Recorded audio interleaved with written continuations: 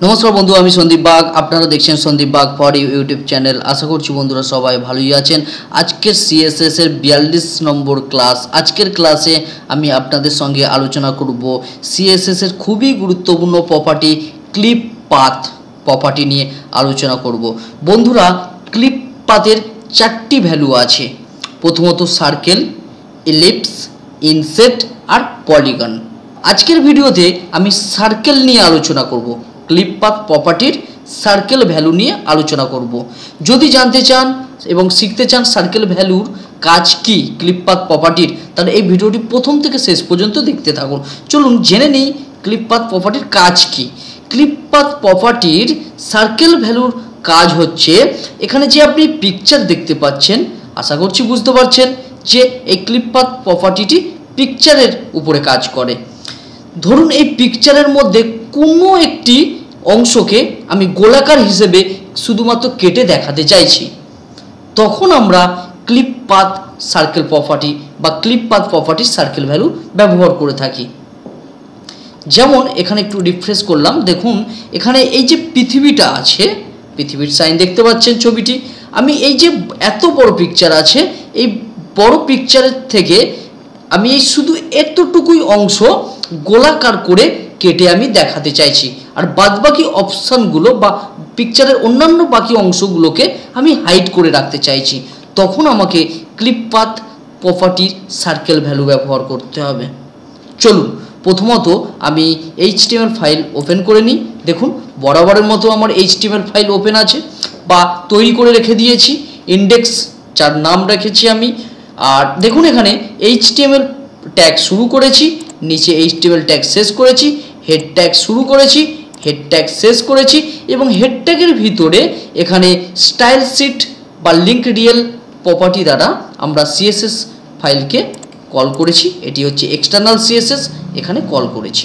এবং নিচে দেখুন বডি শুরু করেছি ট্যাগ, বডি ট্যাগ শেষ করেছি, এবং বডি ট্যাগের ভিতরে imgsrc একটি ইমেজ ট্যাগ নিয়েছি, সোর্স নিয়েছি, যেখানে ইমেজের পাথ দিয়েছি, এবং এই ইমেজটি আমি এই যে ইন্ডেক্স ফাইলটি জেনারেট করেছি বা সেভ করেছি সেই জায়গাটি বা সেই ফোল্ডারের ভিতরে ইমেজটি রেখেছি। তাই জেপিজি মাস্টার বা ছবির নাম বা ইমেজের নাম আর .jpg বা জিপ বা পিএনজি নাম দিয়ে দিয়েছি। আপনারাও দিয়ে দেবেন, তিনটি ফাইল তো সাপোর্ট করে, জেপিজি, পিএনজি আর জিপ। তো আমার এক্ষেত্রে জেপিজি। চলুন আপনাদের দেখিয়ে দিই। মিনিমাইজ করলাম, দেখুন এই ফাইলটি দেখুন HTML নামক ফোল্ডারের ভেতরে CSS file, picture, index file. আপনারা জানেন, যারা জানেন না অবশ্যই আমার পুরনো ভিডিওগুলো দেখুন। চলুন আমরা এখন কিভাবে কাজ করব বা ক্লিপ পাথকে কাজ করাবো। চলুন আমি কি চাইছি, আমি চাইছি এই পৃথিবী যেমন গোলাকার আছে সেই রকমই কেটে নিয়ে আসতে চাইছি বা দেখাতে চাইছি। সেক্ষেত্রে আমি CSS ফাইল ওপেন করলাম, এই জায়গায় সিলেক্টর নিয়ে আসতে হবে। কে এখানে সিলেক্টর? এখানে সিলেক্টর ইমেজ ট্যাগটি, যেহেতু এর কোনো ক্লাস নেইনি তাই ইমেজ ট্যাগটি এখানে সিলেক্টর।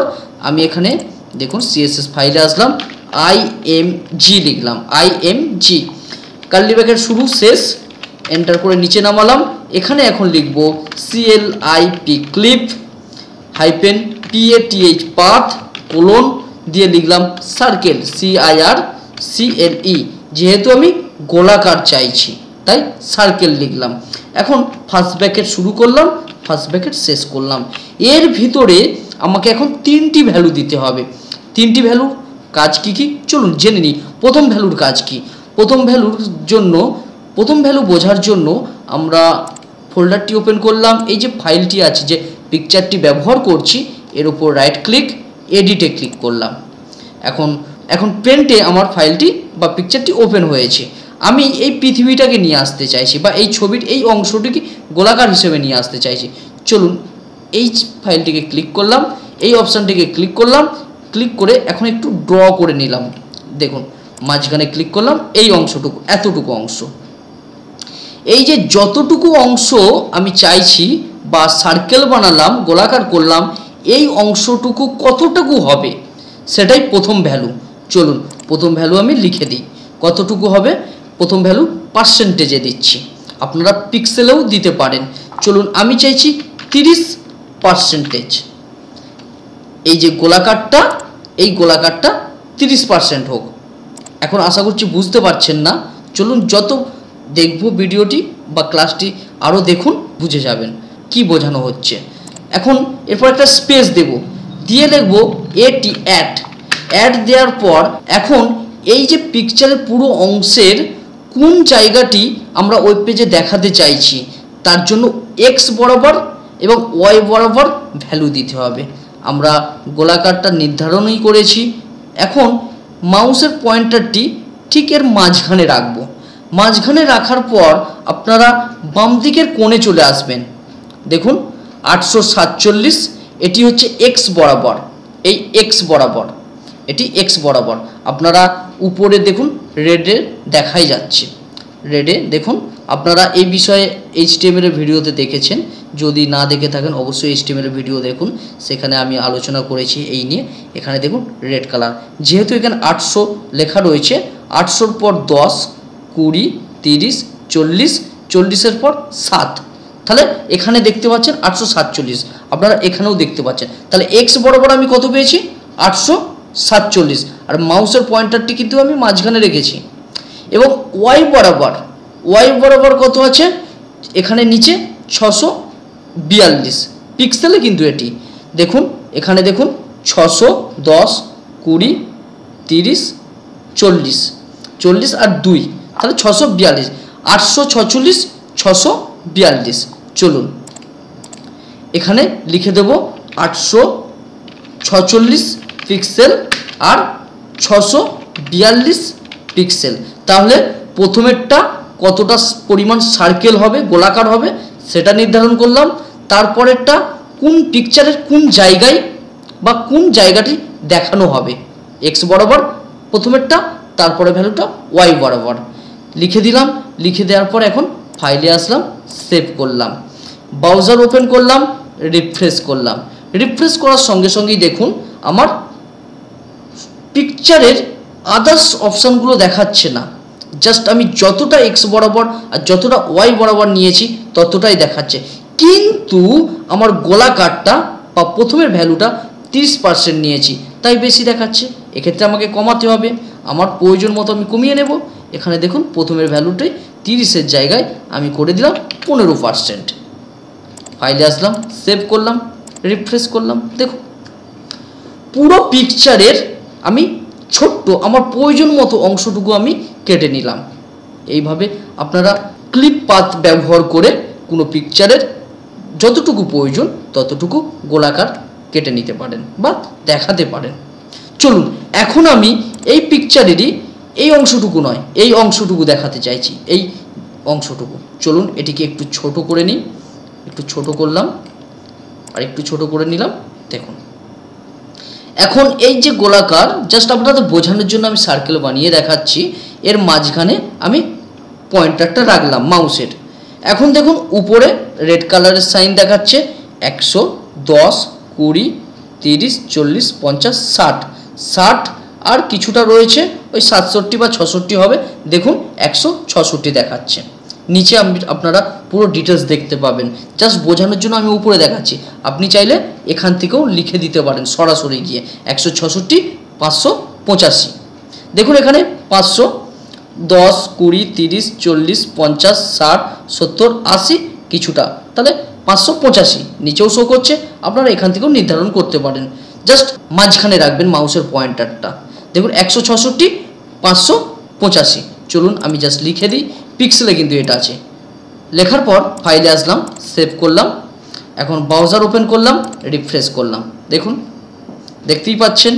আপনি যদি সার্কেলটা গোলাকারটা বড় করতে চান বড় করতে পারেন, ছোট করতে চাইলে ছোট করতে পারেন। যদি আরও ছোট করতে চান সেক্ষেত্রে আপনারা এখানে 15%-এর জায়গায় আপনি 10% দিতে পারেন।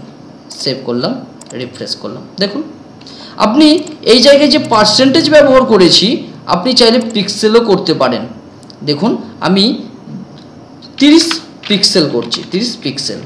ফাইলে আসলাম, সেভ করলাম, রিফ্রেশ করলাম। দেখুন ছোট হয়ে গিয়েছে। এবার আপনি বুঝতে পারছেন কতটা পিক্সেল করলে বড় হবে। চলুন 30-এর জায়গায় এখানে আমি করে দিলাম 100 পিক্সেল। ফাইলে আসলাম, সেভ করলাম, রিফ্রেশ করলাম। দেখুন এইভাবে আপনি পার্সেন্টেজ বা পিক্সেল ব্যবহার করতে পারেন। আপনি যদি চান এই যে পিকচারটি আছে, পিকচারটি এই রকমভাবে দেখাতে চাইছেন, সেক্ষেত্রে আপনি কার্সারটি এই জায়গায় রাখবেন, একদম কোণে। দেখুন নিচে দেখতে পাচ্ছেন এক্স বরাবর 0 আর ওয়াই বরাবর 365 এক্স বরাবর 0 দিয়ে দিন। দেখুন এফেক্ট কি আছে, এক্স বরাবর 0 আর ওয়াই বরাবর 365 পিক্সেল ভ্যালু পেয়েছি। ঠিক এই রকম দেখাবে। ফাইলে আসলাম, সেভ করলাম, ব্রাউজার ওপেন করলাম, রিফ্রেশ করলাম। দেখুন কিন্তু এটি সরাসরি দেখাচ্ছে না, এখানে আমাকে আকারটা একটু চেঞ্জ করতে হবে। ভ্যালুটা একটু চেঞ্জ করে দিই, 365 জায়গায় আমরা 200 পিক্সেল করে দিলাম, 200 পিক্সেল। ফাইলে আসলাম, সেভ, এখন ব্রাউজার ওপেন করলাম, রিফ্রেশ করলাম। দেখুন আপনারা এইভাবে, কিন্তু এখানে সার্কেলটা ছোট আছে তাই এই রকম দেখাচ্ছে। যখন সার্কেলটা আমরা পার্সেন্টেজে দিয়ে দিই তাহলে কিন্তু ভালোভাবে শো করবে। 30% দিলাম, যতটা দেখাতে চাইছি। ফাইলে আসলাম, সেভ করলাম, রিফ্রেশ করলাম। দেখুন আপনি এই জায়গায় যে ভ্যালুগুলো পিক্সেলে ব্যবহার করেছি আপনি চাইলে পার্সেন্টেজেও করতে পারেন। দেখুন আমি পার্সেন্টেজ দিলাম, এখানে আমি 50% দিলাম। 50% পুরো পিকচারের 50% ওয়াই বরাবর ভ্যালুটি। ফাইলে আসলাম, সেভ করলাম, রিফ্রেশ করলাম। দেখুন যদি ভিডিওটি ভালো লাগে অবশ্যই আপনারা আপনাদের বন্ধুদের সঙ্গে শেয়ার করুন, আর এরকম ভিডিও দেখার জন্য আমার সঙ্গে থাকুন। এবং নেক্সট ভিডিওতে আমি এলিপস যে ভ্যালু আছে সেইটা নিয়ে আলোচনা করব, তারপর ইনসেট, তারপর পলিগন ভ্যালু নিয়ে আলোচনা করব। বন্ধুরা ইনসেট, পলিগন আর ইলিপস ভিডিওটি বা ক্লাসটি আরও ইন্টারেস্টিং হবে।